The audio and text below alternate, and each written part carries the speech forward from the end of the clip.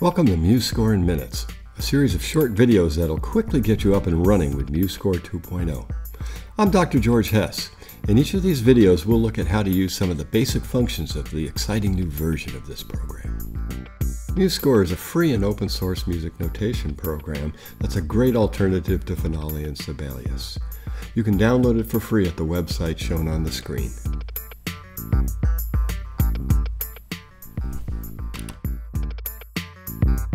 Lesson 3, Note Input. There are two basic ways to enter notes into MuseScore 2.0, mouse input and step input. The simplest method is to point and click with the mouse. You'll want to zoom in before you try this. Click the Note Input button, click a note value, and then click on the score. But to be honest, no one's ever going to use this method for more than a note or two. It's just too slow. So let's jump right in and start learning some shortcuts. The keyboard shortcuts for note values are shown in the table on your screen.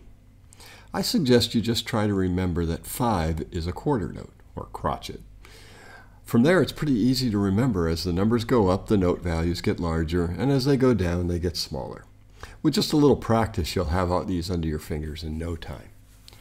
You can use either the numbers on the QWERTY keyboard or on the keypad if you have one. So now let's enter the first measure using the shortcuts. Let's go ahead and delete this measure first. We'll just click on it and press the backspace key. Our first note is on the end of 4, but we can't see that right now.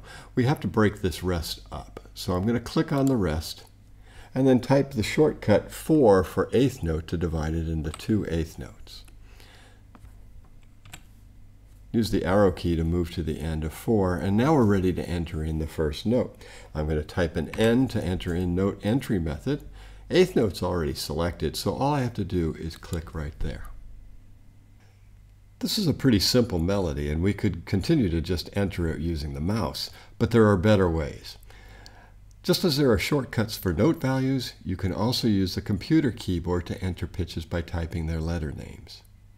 Pitches will be diatonic, so that in this song, typing D will result in D sharp. Use the down arrow to change it to D natural. Now type E, D, E. Notice that this time the D is natural. If you make a mistake, type backspace or Command or Control Z for undo. The next note is tied. MuseScore will automatically add the note on the back end of a tie, so select the note value of the second note first, in this case a 6 for a half note, and now type Shift equals or plus. MuseScore also has a virtual keyboard you can use to choose pitches. Go to the View menu and select the piano keyboard, or just type P. You'll see that middle C is indicated on the keyboard. Select our note value, and then play the note on the keyboard. For the next note, a dotted note, choose the base value quarter note first, then type period to add the dot, and then click on the keyboard. Now type 4 and enter the 4 8th notes.